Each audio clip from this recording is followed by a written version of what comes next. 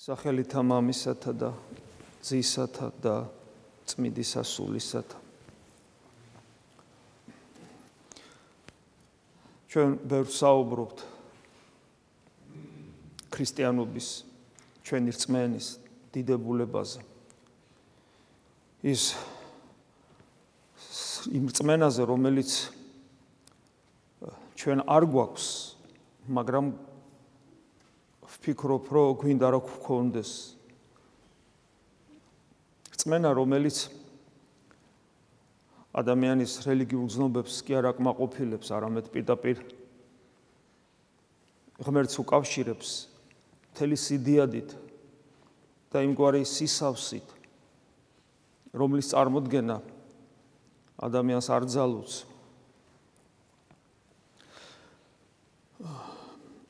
ჩვენ ალბათ ბოლომდე ვერც ვიაზრებთ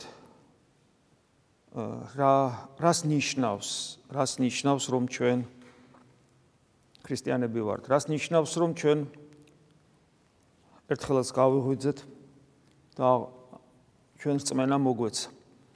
იშვიათად საქართველოს სინამდვილეში ეს ბავშვობიდან მოყვება ვინმეს, როდესაც არის შემთხვევები, როდესაც ქრისტიანულ ოჯახში იზრდება ადამიანი და არც კი ახსოვს ადამიანს ის დრო, როცა მას არ წამდა იესო ქრისტეს ღმერთობა. მაგრამ ესეთი შემთხვევები იშვიათია, თვით ქრისტიანულ ოჯახებში აღზრდილი ბავშვებიც კი, ადამიანებიც კი კარგავენ ამ ჩვევებს, რწმენა არ ქონდათ, ჩვევებს კარგავენ და ხშირად ასე არიან და მერე თუ შეიძენენ დიდება უფალს. ხოლო ის დასრულნი, ვინც შემდგომ შეიძინეს რწმენა და მანამდე არ ქონდათ, მათ განსაკუთრებულად ალბათ კიდევ უფრო მეტად მართებთ მადლიერება, იმიტომ რომ გვახსოვს რანი ვიყავით, როცა ურწმუნონი ვიყავით და ამ განსხვავებას ჩვენ უნდა ვხედავდეთ ჩვენში. და რაც უფრო მეტად აცნობიერებს ადამიანი ქრისტიანობის სიდიადეს, მით მეტად მადლიერი ხდება, იმიტომ რომ ხედავს კონტრასტს, რა არის დღეს და რა იყო გუშინ, როცა იგი ურწმუნოდ ცხოვრობდა. და რაც უფრო მეტად არის მადლიერი, მით უფრო მეტად იხსნება მისი გული ღვთისადმი და კიდევ უფრო მეტად ხედავს ამ კონტრასტს და კიდევ უფრო მეტად მადლიერი ხდება და ასე შემდეგ. ქრისტიანობის სიდიადის სწორად დანახვა განაპირობებს განსაკუთრებულ მოწიწებას ყოვლადწმინდა დედისადმი, ღვთისმშობლისადმი. არა მარტო იმ ისტორიული სინამდვილის გამო, რომ ღმერთმა ინება მისით მოსულიყო ამ სამყაროში. ჩვენ ვიცით, რომ 2000 წლის წინ განხორციელდა ის სიდიადე, რასაც ღვთის განკაცება ჰქვია და ღვთისმეტყველები, უდიდესი უმრავლესობა ღვთისმეტყველებისა ასე საუბრობს. რა თქმა უნდა, ერთის მხრივ საიდუმლოებაა, რატო განკაცდა 2000 წლის წინ და რატო მანამდე არა, ან თქვათ შემდგომში.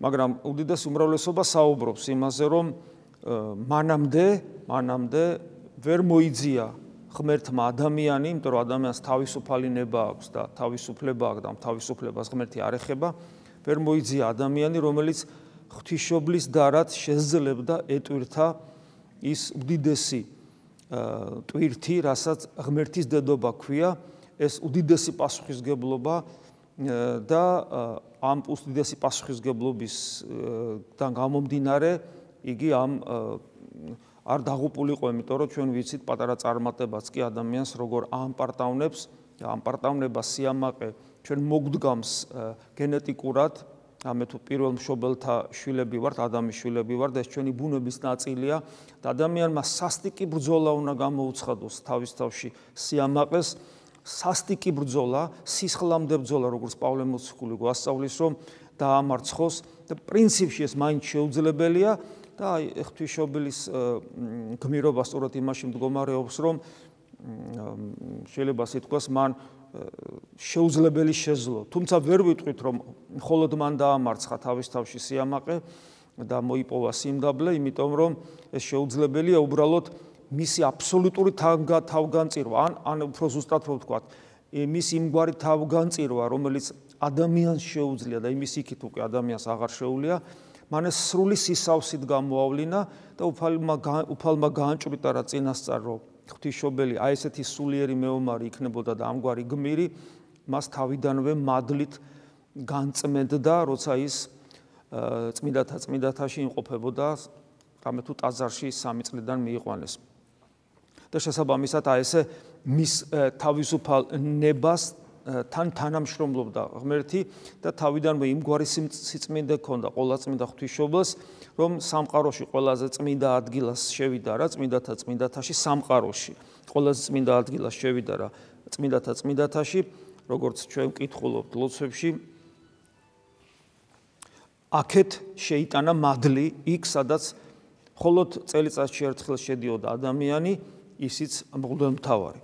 და აი ღვთისმშობლის სადმი დამოკიდებულება ჩვენი ქრისტიანების არა უბრალოდ ესეთი ისტორიულ კონტექსტშია განსახილველი, რომ ეს მოხდა და რა დიდებულება მოხდა და იგი არ ყოფილიყო, ღმერთი არ განკაცდებოდა, ხო? აი არა მარტო ამ კონტექსტშია განსახილველი, არამედ იმ გამოცდილებითაც, რომელსაც ღმერთი ჩვენ გვაძლევს. ქრისტიანობა ნიშნავს, ქრისტიანობაში მე გულისხმობ მართლმადიდებელ ეკლესიას, რომელმაც სრულად იპყრა და შეინახა მოციქულთა გარდამოცემა დღევანდელ დღემდე, როგორც მოძღვრებითად, ისე მადლით. და აი მე როცა საუბრობ, რომ აი ქრისტიანობა ნიშნავს, გულისხმობ აი სწორედ მართლმადიდებელ გამოცდილებას, რომელიც არის 2000 წლოვანი სკოლა, შეიძლება ასე ითქვას. ქრისტიანობის გამოცდილება ნიშნავს იმას, რომ ჩვენ ღმერთს განვიცდით ჩვენს თავში. ჩვენ ვიცით, რომ მართლმადიდებლობას დოქტრინალურად აქვს ეს სწავლება საკუთარ თავში უფლის ძიება და ღმერთი ჩვენში მკვიდრობს თავისი ხელთუქმნელი ენერგიებით და ეს ენერგია თავად ღმერთია, მათ ჩვენ მადლს უწოდებთ და იგი მკვიდრობს ჩვენში და მკვიდრობს არა როგორც რაღაც უპიროვნო მოცემულობა, არამედ როგორც ცოცხალი ღმერთი და იმის და მიხედვით შემოდის ჩვენში რა დონეზეც ჩვენ მას გულს უხსნით და თანამშრომლობთ მასთან საკუთარი გულის განწმენდის საქმეში და როცა ადამიანი არის ქრისტიანი, ეს ნიშნავს, რომ მას აქვს გამოცდილება შინაგანი ცხოვრებისა. თუ ადამიანს შინაგანი ცხოვრების გამოცდილება არ აქვს, ის როგორც წესი ქრისტიანად არ იწოდება. ასე გვასწავლიან წმინდა მამები და ამაზე განსაკუთრებულად ხაზგასმით საუბრობს სულმონახალი ღვთისმეტყველი და აი ეს შინაგანი გამოცდილება არის ქრისტეს ჩვენთან მყოფობა. როდესაც ხშირად გვითხოვს, რომ წმინდა მამებმა სხვა სიტყვა ვერ მონახეს ქრისტეს ეპითეტისათვის და თქვეს ესე ტკბილი იესო, იმიტომ რომ ის განსაკუთრებულ სიტკბოებას ტოვებს ადამიანის გულში, კიდევ ვიმეორებ, სიტკბოებას არა თაფლის გაგებით, არამედ იმ გაგებით, რომ სხვანაირად უბრალოდ ვერ გამოთქვა. და ვისაც ეს მცირეოდენი გამოცდილება აქვს, მცირეოდენი გამოცდილება აქვს ქრისტიანობისა და ეს არის ქრისტიანობა ზუსტად, იმას ასეთ დროს ადამიანს აქვს ინტუიციური ხედვა თუ ვინ არის ყოვლადწმინდა ღვთისმშობელი. ღვთისმშობელი, რომელმაც ჯერ ისეთი ლოცვა ჰქონდა, რომ საოცარ სიმდაბლეს მიაღწია და ძე ღმერთი იპოსტასურად დამკვიდრდა მასში, ადამიანი გახდა ღმერთის გალაქტიკების შემოქმედის დედა და მისგან მოიქცოვა თითქოს ყოვლადწმინდა დედისგან, ღვთისმშობელისაგან მოიქცოვა სისხლისაგან მოიქცოვა სხეული და მისგან იშვა. და გახსოვთ მიტროპოლიტი როთოს ლახოსის სიტყვები, რომ მთელი 9 თვის განმავლობაში ყოვლადწმინდა ღვთისმშობელი იყო გონიერი ლოცვის მდგომარეობის უმაღლეს აპოგეაში, ანუ რასაც ქვია ევქარისტიული მადლიერებითი ცხოვრება. ფაქტობრივად 9 თვე ყოვლადწმინდა დედის წიაღში მიდიოდა წირვა განუწყვეტლივ და გონიერი ლოცვის მაქსიმუმი აპოგეა იყო განუწყვეტლივ. ჩვენ ვიცით, რომ ისეთ დიდი მამებიც კი თქვა, როგორც თქვა იოსებ ისიქასტია, რამდენიმე საათი ახერხებდა.